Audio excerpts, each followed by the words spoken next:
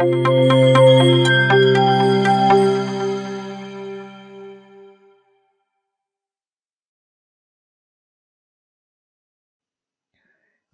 was made famous by animations and visual effects, but it's being used more and more for fabricated objects, especially toys.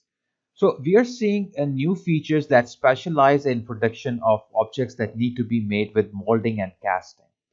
ZBrush can do draft analysis, which is a visualization of which parts of a model face the correct direction for being made into two-part mold.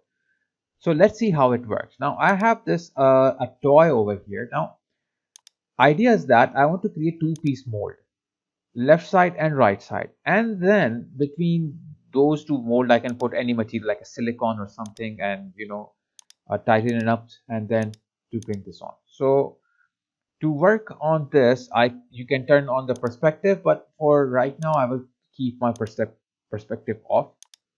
Now, how to do the draft analysis? To do the draft analysis, first thing you need to do is that you have to go to transform option on the top, and then you will go here and you have the draft analysis here.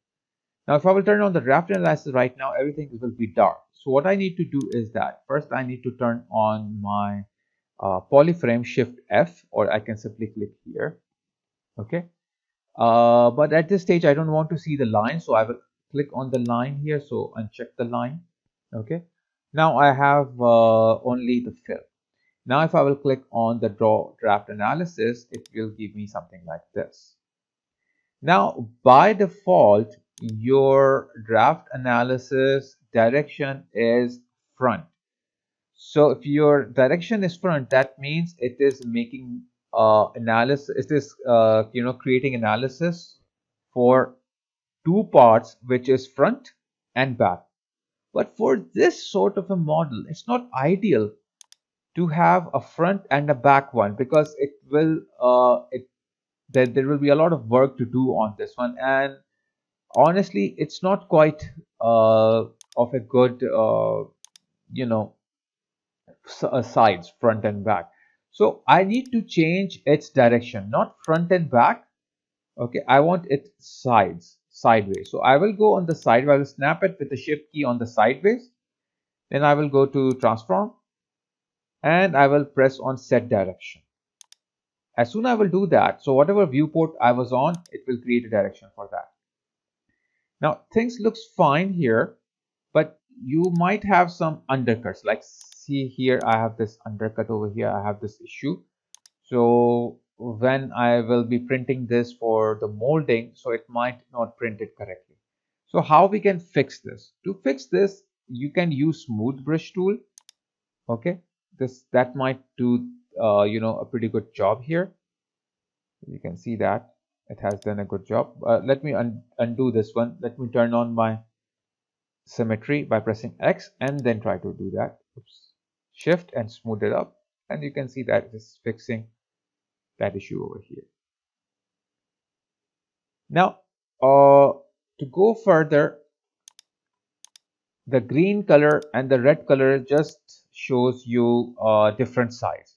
Okay, left side, right side, or front or back, in case if you're wondering, and yellow is everything between that. Now below there is also an issue here. So here what I will do, I will use a flat brush. So I will go to B, F and A. Now flattened brush flattens out some areas, which will also help you to neutralize the sides. Okay, so if I will apply this one here, you can see it's quite working, and you can work with the smooth brush tool too, with this on the sides, then flatten areas that you want to flatten out, then smooth brush tool, and pretty much that you can do. Okay, so it might take a bit time to do that.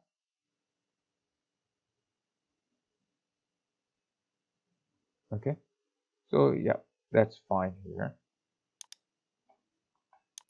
Okay, same thing I will do here.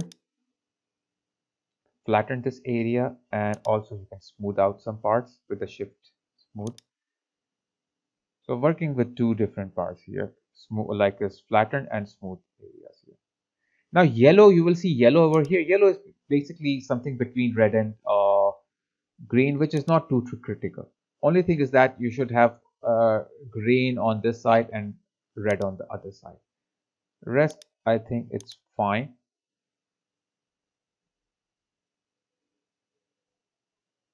I think it was better before. I just messed it. Okay, that's fine. And now maybe you can press X on your key. I will press X on my keyboard to come out of the symmetry mode. I'm just trying to lessen this yellow line over here. But that yellow part, I think, is not that critical. So you can see now green, red without any issue. I have it. So if I will print this, so it will create a good mold without any issue here. Okay, so basically this is how this option works. It's pretty simple. So wherever you have seen the undercuts, so I have removed it with the flattened brush tool and the smooth tool. You can use any other tool, but I prefer flattened brush and the smooth tool.